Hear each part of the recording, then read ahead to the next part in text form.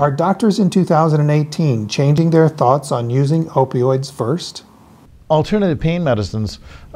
Recent studies showed that if you take 3 ibuprofens and 3 Tylenol at the same time and take them 3 times a day, you create about the same pain relieving as oxycodone 5 milligrams 3 times a day. Yes. In batches this big, and the pain equivalent treating of that medicine, those are equivalent.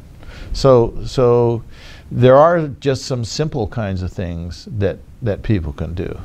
And there are other medications that need to be prescribed. For example, some of the classes of antidepressants do have a good impact on chronic pain. It requires a fair amount of skill and knowledge to prescribe them properly, but it can be done. And that's one reason psychiatrists are involved. And then there are other medications that stabilize the brain inhibitory and excitatory systems so that you're not getting so much nerve conduction from the pain areas, and those can help a little bit too. But none of them are perfect for everyone, and again, none of them completely take the pain away. They may divert people's attention from the pain or reduce the severity of the pain.